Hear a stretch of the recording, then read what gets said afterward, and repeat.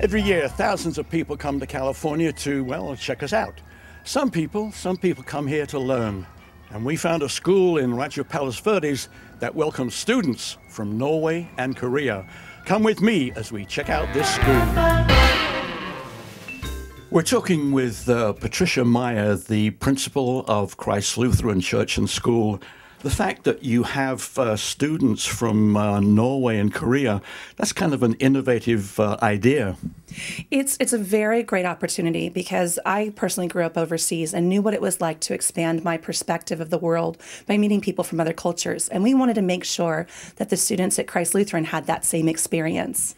What sort of things do you think are the benefits of this cross-country or inter-country operation? It's an understanding of a different worldview and to know that things are different than they are in the United States and opportunities can be different and there's a different outlook on things, but deep underneath, we're all the same. We want the same things and we can cooperate together. How do you do this? I mean, do you have someone that you work with that picks out students? I mean, do you have more students apply than actually can come here? Our Korean students go through a third-party consulting company, and we actually have an arrangement with Naju City over in South Korea, and they select the students and then bring them over. That's been going on for the last 2 years, in addition to private students that come from Seoul and other places. And with our Norwegian students, we're very lucky to have a partnership with the Norwegian Fishermen's Chapel. Wow. So the people who come in... Is that the one in San Pedro? It is, right down over by the water in San Pedro. So all of their church workers, they send their children to school here, and they develop some of the best relationships. In fact, one got reposted back to Norway, but our 8th grade trip is always to Washington, D.C., and he'll be meeting us in D.C. to have that experience with his friends. Given all the places that they can go to in the United States and here in California, what do you think makes them choose this particular school? I think that they love the fact that there are rigorous academics, but more than that, we educate the whole child. And we have a very caring staff and a caring community.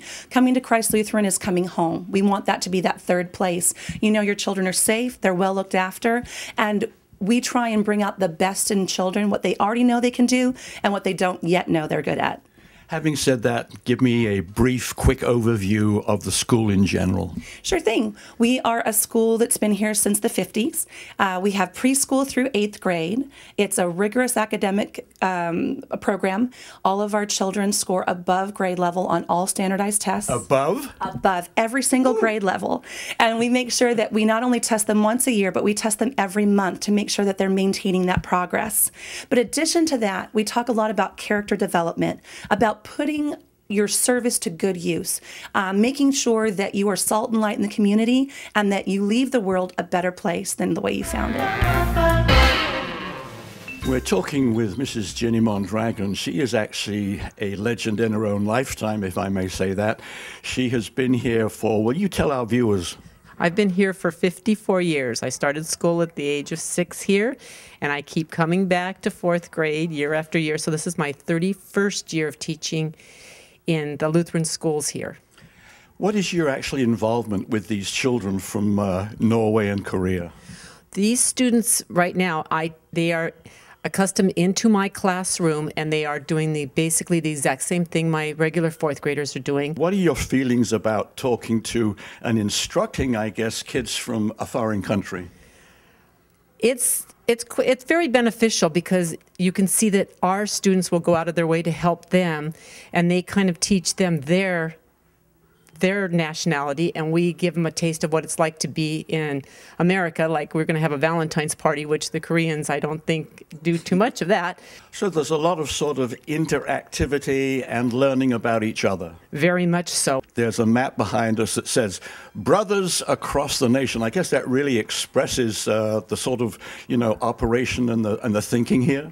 Yes, it is. And each one of these represents the different nationalities all the way across the United States here and far over in the world.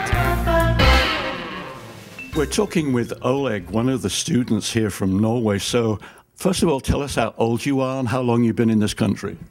I'm 9 years old and I've been here since 2010. When you came here, did you speak English? Not much, just a little bit. And how was it learning? It was difficult, but I got the hang of it. What kind of things have you learned when you've come to this school in the time you've been here? I've learned that when you come to a new place, it doesn't matter where it is, you'll always find friends. What are some of the things that you have learned at this school?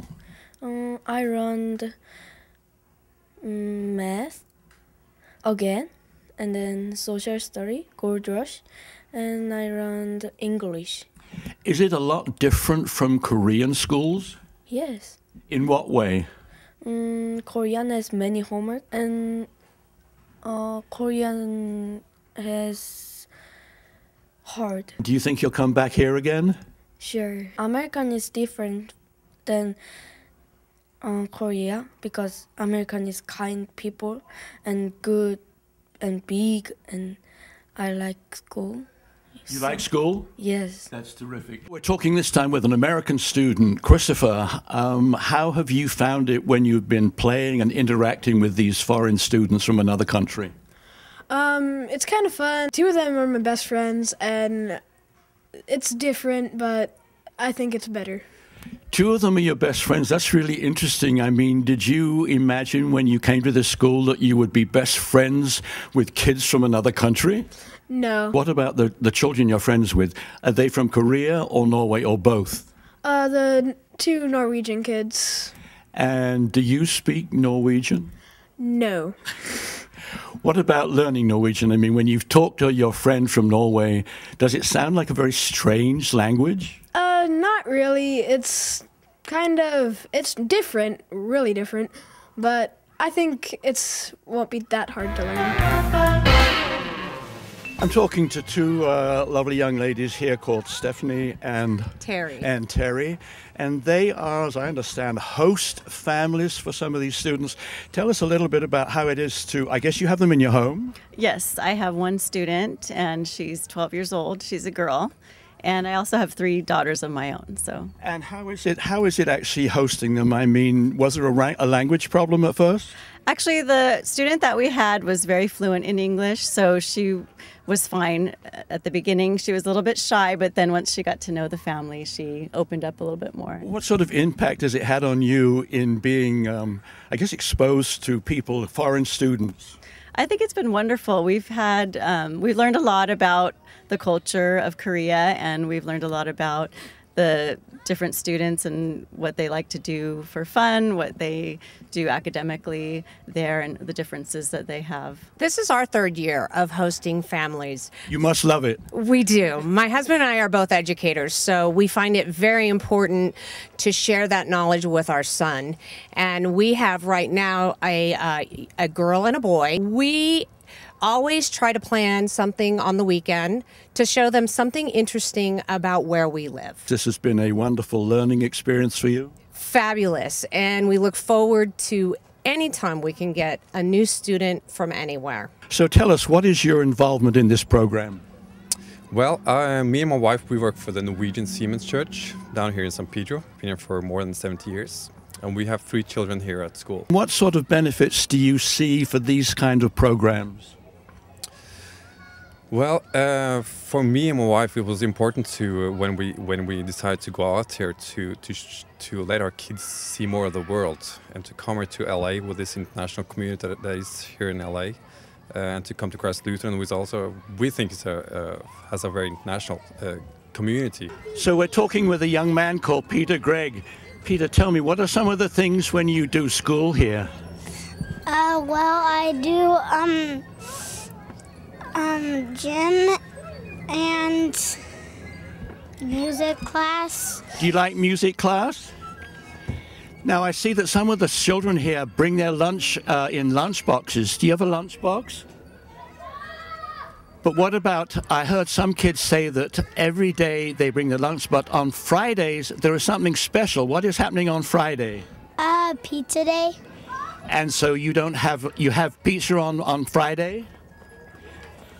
What are some of the things that you like about this school? Well, I like about it that I go on the playground. And you play with children? And you play with children from other countries sometime? Okay. Thank you, Peter. We're talking to two very important Korean people, Charles here and his glamorous wife, and you are involved in this program how?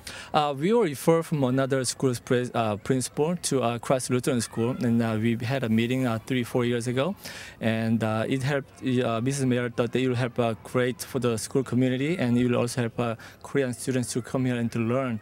So that's why we began to have these kind of programs at the Christ Lutheran School. So you actually looked around for a school and then you picked this one? Yes, I did. Was that an interesting sort of challenging search? Yes, because all the schools have a different expectations from the school, from the student from Korea. So we have to explain what we want from the school and what we can offer for the school and the students here. There we have it. We come to the end of another Armchair Traveller, this time taking you to Norway and Korea by way of the students here. So until next time, thank you for watching. This is John Clayton, Armchair Traveller. Oh, I've got to get back to my studies.